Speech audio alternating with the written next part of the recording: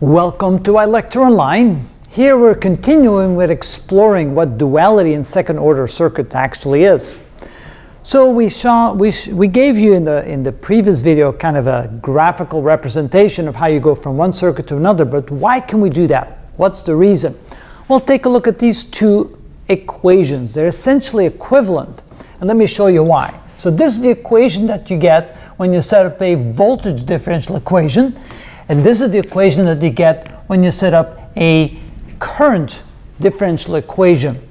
Now notice the format is roughly the same, but both equations will have the same solution if, notice, we take 1 over RC, that's in front of the first derivative portion of the equation, and we equate it to R over L in the first derivative portion of that equation. In other words, we set 1 over RC equivalent to R over L. That means that R becomes the inverse of itself and the capacitance is replaced by an inductor. Essentially what that means is that whatever the resistance is, you replace it with the inverse of the resistance, and whatever you had, if you have a capacitor, you change it to an inductor. If you have an inductor, you change it to a capacitor. That's what that means. Essentially, because there's other things inside circuits, this is what happens when we take the duality, when we get one circuit and we want to convert it into the duality circuit. This is what you must do.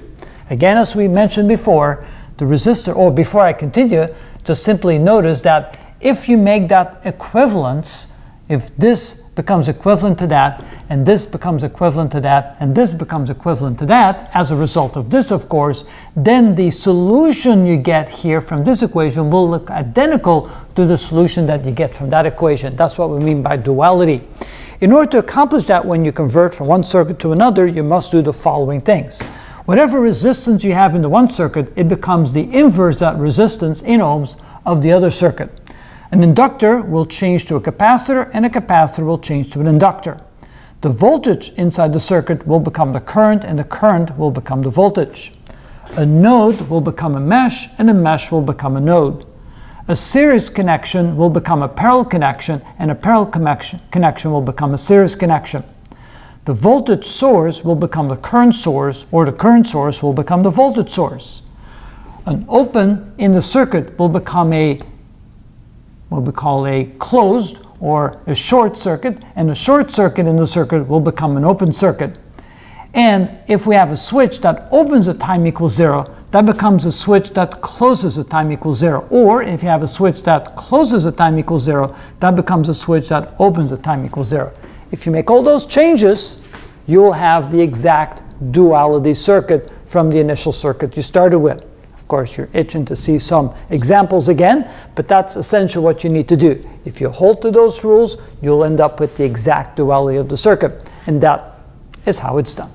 So if you change one, do you change all of them, or can you just change one of them, leave everything else alone? No, you have to change the entire circuit. That's right, everything. This one's giving me problems. Nope, nope. Fix here. Change the whole thing. Every single thing needs to be changed, all the way throughout the circuit. It doesn't have to be changed in the same direction. It could be changed in either direction, right? Yes, that's right. So yeah, you have to change it. Whatever it is in the one circuit becomes the opposite, so to speak, or the duality in the other circuit. Yep, that's it. That's how you do it.